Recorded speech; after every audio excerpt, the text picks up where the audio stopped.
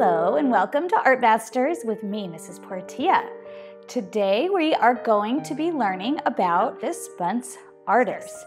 We're going to learn a little bit of history about this artist. We're going to see some slides of their work, and we're going to see a little glimpse of what this month's art project will be. How many of you have ever been told stories about the Old West? It's fun to hear about Western America over 100 years ago. There were no train stations, policemen, or grocery stores, or even freeways. Those who traveled there had to bring everything with them on horseback. What an adventure! The artist we're learning about today, Frederic Remington, told stories about the Old West, but instead of using words, he used paint. He took trips on horseback to the West and drew everything he saw. In those days, there were lots of interesting people in the West. There were cowboys, there were cavalrymen, and there were the Native Americans. Remington collected uniforms, saddles. He wanted all of the details to be right and very realistic. But why didn't people just take pictures, you ask? The camera was not used until 1850, and it was very big and not portable. So a lot of the people painted back then. Although Remington wasn't a cowboy, he painted himself as one in his self-portrait. Do you think this painting is a realistic painting? Yes, he painted himself to look like a real cowboy, and there's a lot of realistic details. Remington's father was a cavalry officer, a soldier who led on horseback. His father also owned a newspaper, so Frederic learned a lot about newspapers and soldiers from his father. When he was a student at military school, he would fill all of his notebooks with drawings of horses and soldiers. When he was 19, he traveled to the western part of the United States. He loved the wide open spaces. He loved the colors of the countryside, and he remembered every detail. He began to make drawings of everything he saw and never stopped. He drew the Native Americans who were living on reservations. He watched soldiers taking people to and from forts, and he listened to stories about cowboys. Once he drew what he saw on a piece of wrapping paper and sent it off to Harper's Weekly magazine in New York. It was immediately published. That's when he realized he could become a writer and an illustrator, or a person who makes pictures of things. Remington painted this self-portrait on a horse in oil when he was about 29 years old.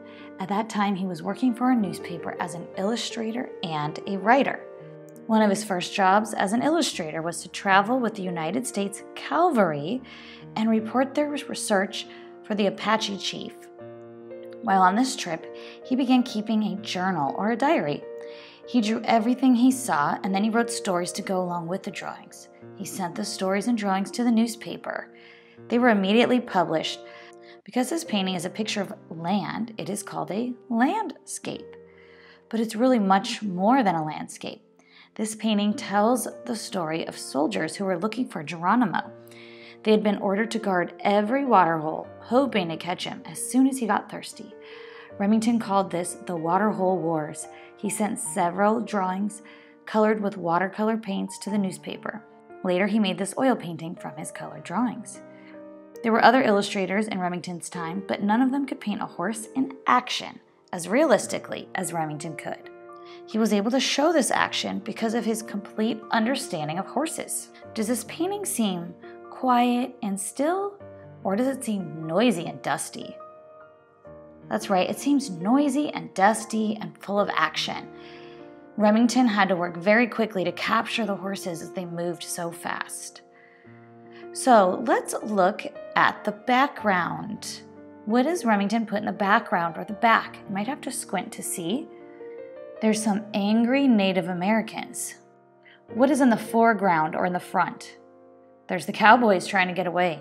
By showing the horses in action, he's telling the story of what has happened and what might happen. So what do we think has happened? It looks like the cowboys are trying to get away from the Native Americans. And if we want to make a prediction, maybe they help their friend and they don't get away. Maybe they all get away.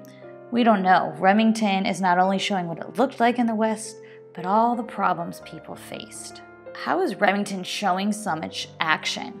If we notice that the horses are not placed vertically or horizontally, like up or down or side to side, they're kind of diagonal. And the people are suggesting diagonal lines as well. Diagonal lines show more action. Remington used the drawings in his journal to create his paintings. They were filled with details. By turning his drawings into oil paintings, he hoped to make a name for himself as an artist.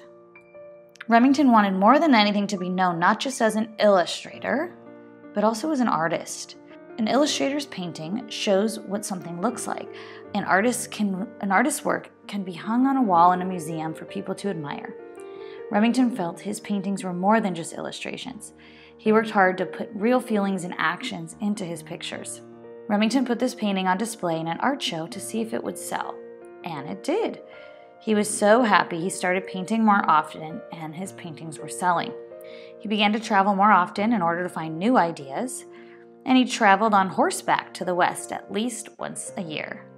Every time he returned, he brought back a bunch of stuff so he could paint them and get them correct with every detail. One summer, Remington accepted a job from Harper's Weekly newspaper. He was to join General Miles to Montana. On this trip, he met a good friend, Lieutenant Robertson. This is a watercolor painting of Remington's friend, Lieutenant Robertson. He often made sketches or quick drawings in watercolor. He left out the background to save time. When Remington was working as an illustrator, he liked to use pen and ink because newspapers are printed in black and white. He was working as a fine artist. He used oil on canvas. Sometimes he wrote stories to go with the pictures. This portrait was printed in a magazine with Remington's true story about how Native Americans were hired as scouts or lookouts for the Army. Lieutenant Robertson was in charge of the Native American Scouts. Remington did not like people to pose for him. Instead, he sketched them as they were. Remington wanted to show what life was really like in the West. That's why he sketched the cavalrymen when they were working and when they were resting. How can we tell they're resting? Well, they're sitting, they're not riding, and it looks pretty calm. Many believe that this is Remington's greatest painting about soldiers. Usually painters paint one subject in a painting, but Remington filled his paintings with a group of soldiers. Each group is doing something a little different. The four groups of men are preparing for the day. Which group is in the foreground or the front? That's the closest group around a fire. It looks like they're preparing breakfast. Why do they seem the closest to us? That's because they're the largest. Things that are closer to us appear larger, and they have the most detail because they're close to us. Let's look at some of the other groups. They're a little bit smaller and not as detailed, so they look a little bit further away. By making each group slightly smaller, Remington is creating a sense of space called perspective. So in the background, his horses are painted small with less detail, and in the foreground, you have the group that's larger and very detailed. Remington was careful to show how each man was different. Some were officers, some were cooks, and some were cowboys. He loved traveling to the West because he always met such interesting people. One year, he did a whole series of watercolors showing the soldiers he met. The puncher had a tricky job of pushing and poking the cattle to keep them together.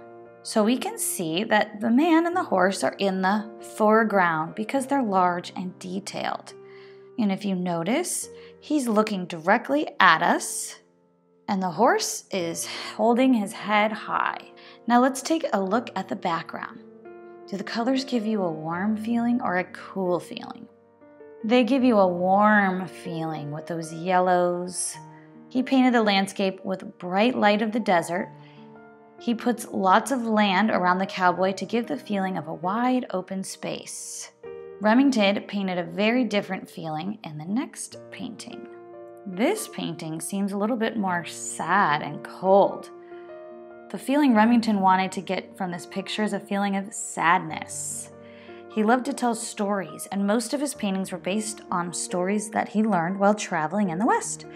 Here, Remington has created a picture of two cowboys looking sad and lonely at a fence. As fences were built to keep cattle on ranch lands, less and less open space was available for grazing and hunting. The barbed wire fencing marked the closing off the American West and the end of the cowboy. Is there much action or movement in this painting? No, not really. But in the next painting, you're going to see a lot of action. A famous businessman hired Remington to create a painting for his home. He wanted to show life in the West. He did not want a small painting. He wanted it big and bold. This painting is over 4 feet high and 7 feet wide. As usual, he included a story in the painting. If we look at the foreground, we see the cowboys. And if we look in the background, if you squint, you can see the Native Americans. If you look to the left, you see some trees, and that gives us the idea that they're going for cover under the trees. Now let's look at the perspective, the sense of space. He creates perspective in this painting by painting the people in the foreground very detailed and larger than the tiny figures in the back who have less detail. The horses also have all 4 feet off the ground. You can see the shadow underneath. Some people felt that Remington did not show the animals correctly. They said that a horse would never have all 4 legs in the air at the same time. However, when the first photographs of a horse galloping were made, they proved that Remington was right. The next painting you see was one of the first to be printed in a full-color magazine. Up to this time, his drawings had only been in black and white. After this picture was published in color, he had no trouble selling the original painting. He was a very successful artist and he lived in a large home. This painting is about a stagecoach driver, and the foreground is telling us that they're going down a steep hill. The background's telling us he's in a western landscape. And if you notice, there's not as much detail, but that's because it's nighttime and we don't see as much detail when it's dark. The light's coming from the moon. We can't see the moon, but we know it's there. And the lantern from the stagecoach. As Remington grew older, he found that he liked to show feelings rather than details. He loved the feeling of the desert at night, so he started painting and drawing at night. What's different about the landscape in this painting? Since this painting's at night, it's not easy to see the details, so Remington left out his usual details and darkened his colors. He liked telling exciting stories about the American frontier. However, he also wanted to show the spirit or feeling of the West. To show this feeling, he decided to paint a cowboy, not a specific cowboy, but rather a person who could be any cowboy. So we see the man is in the foreground. Let's look carefully at how Remington captured the feeling of the West. Let's look at the horse's tail. It's swishing. The horse's head is pointed forward with the mane flying up. And the horse's legs are working hard not to slip as it gallops down the slope. That's showing a lot of action. He's showing the cowboy in action by having his back arched and his feet are pushing on the stirrups and his hands are moving. So this picture is filled with action.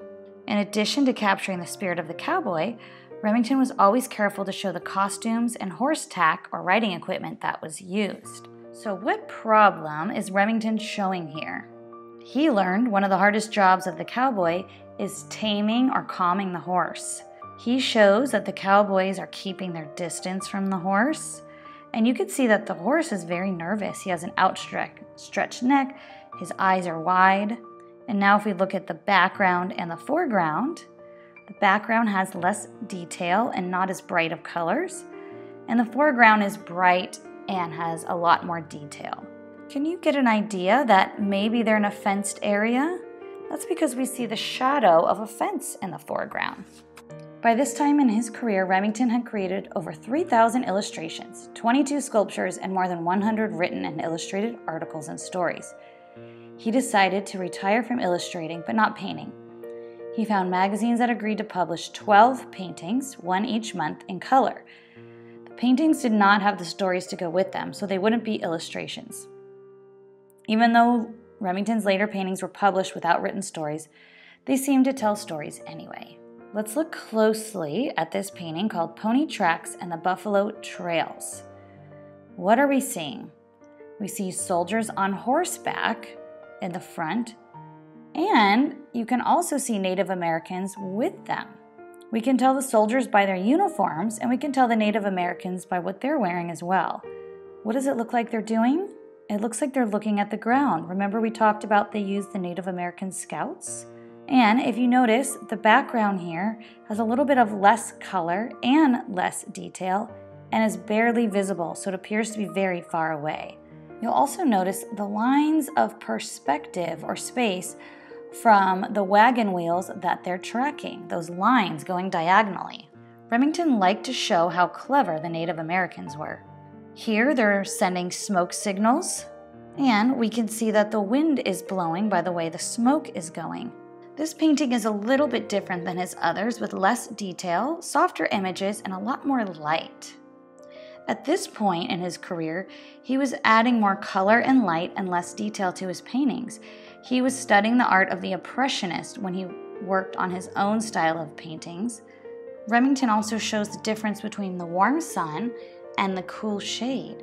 He uses warm colors like the yellows and the sunshine areas, and he puts the cooler purples in the shaded areas. The next painting you'll see is also filled with light. This painting has less detail, but there's still a story about the conflict between the tribes.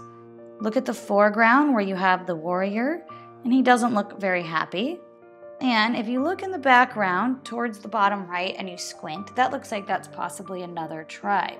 In addition to painting, Remington also found that he liked to create sculptures.